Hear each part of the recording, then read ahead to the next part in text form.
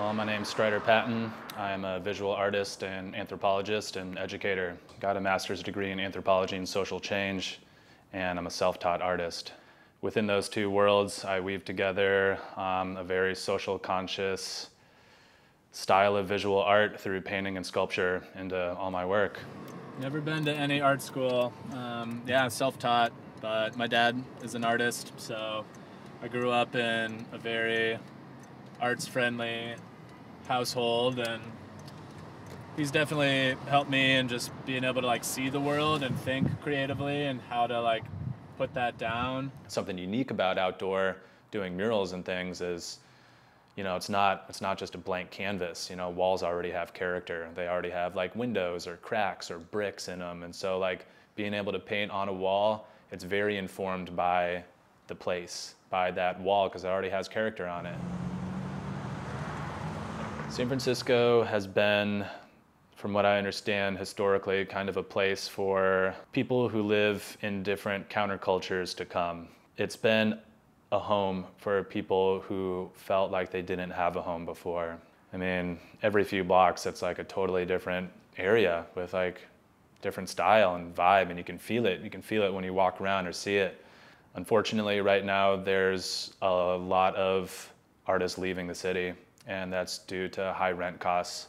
It's one of the most expensive places, if not in the United States right now. And with that, artists are leaving at a very large scale.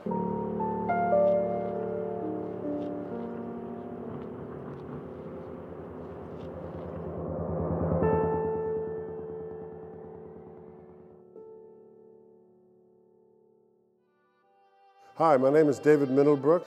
I'm a sculptor and a former university educator, professor of art. Street art is extremely hard to market.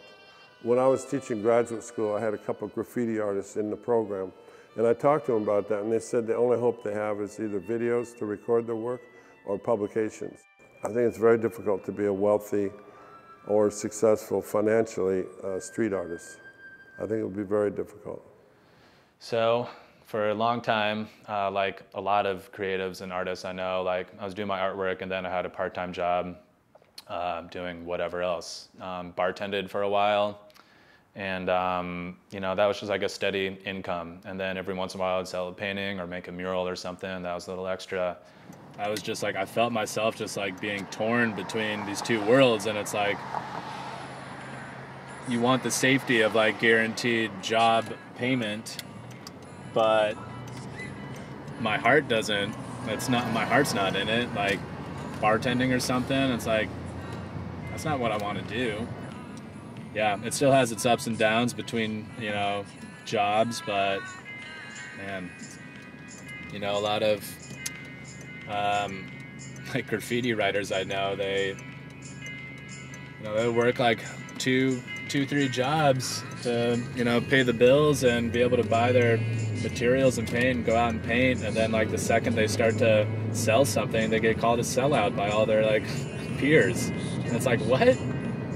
Man, like if you can create a painting or a mural and sell it and you don't have to like bartend on the side, like what's wrong with that? I think that's great. But I think it's beautiful. I think creativity is the most underutilized human characteristic, and I think it can do powerful things in the world, and I think we need to take care of our creatives and pay them very well. So this piece is one of my favorites.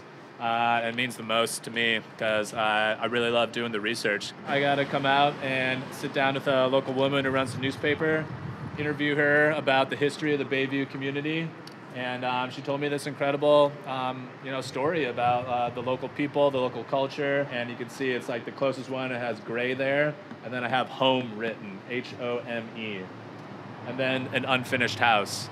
Because of the large, you know, history of people being, you know, a strong construction kind of community, working class community that have been kind of forced to leave, I have an unfinished house representing, you know, the history of these people and what's kind of going on currently. Because there's just block after block of these kind of buildings around here, so it'd be cool for this whole neighborhood to start to be, you know, bursting with color, and hopefully a lot of it, you know, has good story behind it too. I teach weekly at an incredible nonprofit called Larkin Street Youth Services, and they're, I think, over 40 years old. A group, an organization that works with homeless youth. So what we're doing is painting our mural on a plywood panel at Larkin Street headquarters, so we can just stay there and take our time and over a couple weeks paint it, and then we'll go and install it there. Similar stuff. I want my work to really dive into reminding us of our shared humanity. Hello, I'm Colin Petersen. I'm a local San Francisco artist born in the Bay Area. I'm literally homeless. So before this I was in Portland and I came here. It was probably like April, and yeah. I was wondering, how do you get by in the night? How do I get by in the night? Well, that's kind of a confusing question. I don't know. Specifically in the night, you just gotta try your best to like find a place, or you know, some people are really good at like crashing on other people's couches in a respectful or disrespectful way. But you know, getting through it, you just gotta basically take it one step at a time, you know. Something that I don't really like about it is, you know, you gotta live more day to day, but stuff like this and like meeting people helps me be more proactive, you know.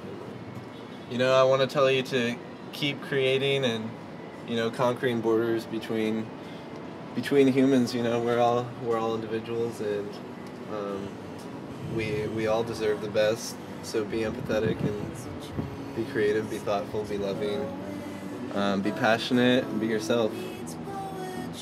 You know.